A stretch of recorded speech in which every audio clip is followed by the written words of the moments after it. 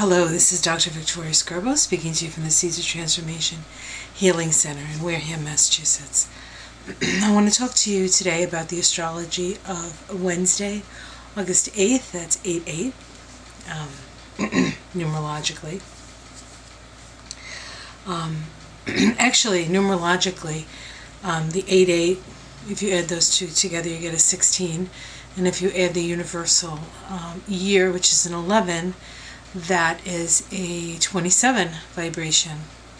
And 27 is connected with, 27/9 is connected with the Ace of Wands in the Tarot. And it is the root of creativity. And so today can be a very creative day. The root energy of fire is connected to Leo. And today we have the Sun making a conjunction to retrograde Mercury in Leo at 17 degrees. And so wherever 17 degrees is in your chart, we have Mercury and the Sun coming together at that degree. Now this conjunction can only happen when Mercury is retrograde. It is called an inferior conjunction, in that we have the Sun, then we have Mercury, and then I'm the Earth, right? And so we can't see, of course, we can't see Mercury because it is conjunct to the Sun. Visually, we can't see it. So to a certain extent, Mercury is in the underworld. And yet Mercury was the only god that could go into the underworld and come back out somewhat unscathed. He was able to do that. Okay, and so we will go into our own underworld, our own inner self, to get the information that we need, that we have worked with our creative information, our creative core, so that we can go within and get the messages from Mercury and get the messages from Spirit, that this type of aspect, the information that we can get. So it's in itself, it's a mystical day because of the 8/8, and then we have this conjunction. We also have the moon in Cancer, and it actually goes into Cancer like 12:01 a.m. on the east coast of the U.S. So 1 minute after midnight, it goes into Cancer. And so for all intents and purposes, the moon's in Cancer. And Cancer is a very sensitive position for the moon. The moon is ruled, the ruler of Cancer is the moon, so the moon is comfortable in Cancer. We can sort of digest our feelings with the moon in Cancer. And it's very active today, actually. There's a lot of aspects to the moon. Some of them are a little bit challenging. We have an opposition to Saturn, and so when the moon opposes Saturn, we have our needs and our emotions, and then we have Saturn on the other side of the table. And Saturn, especially in Capricorn, can be what's the word I'm looking for? Not particularly.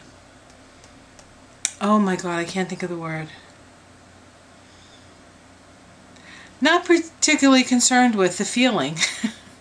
It's more concerned with the reality. And so while we're feeling our feelings, we're also faced with the reality of our situation and what needs to be done about it. We also have a sextile to Uranus. Uranus is in Taurus.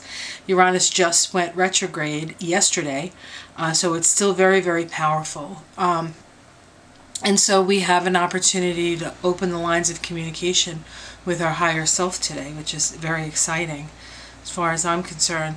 The other aspect, and then the moon makes a late night trine to Jupiter in Scorpio, and that sort of helps us access some of the more difficult feelings that we're having, but have access to healing them as well.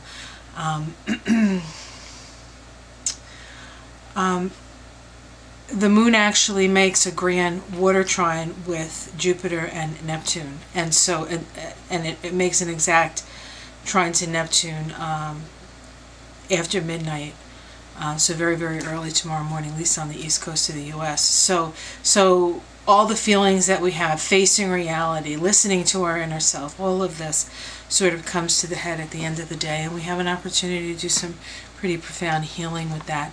The other thing that's going on today is that the Sun is making a inconjunct to Neptune. Now, the Sun is about seeing things, illumination. When the sun shines brightly, we can see the light and the dark very easily. There's demarcation between the light and the dark. And when we're dealing with Neptune, we're dealing with grayness and fog, right? And so there's no lines. Everything is sort of dissolving away. And so things that we think we see tomorrow can actually seem real, but maybe are not quite real. And so we have to be very careful tomorrow. The lines, people won't be paying attention to the lines. And if you're driving down the road, that can be a problem. This can also bring in some weather that obscures your view.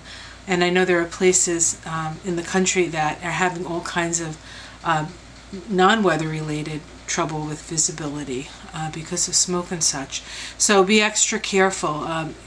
Seeing things clearly won't be that easy tomorrow. Your best bet to see things clearly is to go inside, because your inside will never lie to you. Your gut, your heart, as long as you listen to it, will not lie. It'll give you the skinny on everything. And so perhaps that's the best place to go tomorrow. Go within and find out what the Lion's Gate, the 8-8 vibration, has to inform you of. Have yourself a beautiful day. If you enjoy these videos, press the like button. If you'd like to contact me for a reading or just contact me with a question, you can get a hold of me on my website, theseedsoftransformation.com. Subscribe to my YouTube channel. That always helps. And I will see you again tomorrow. Ciao.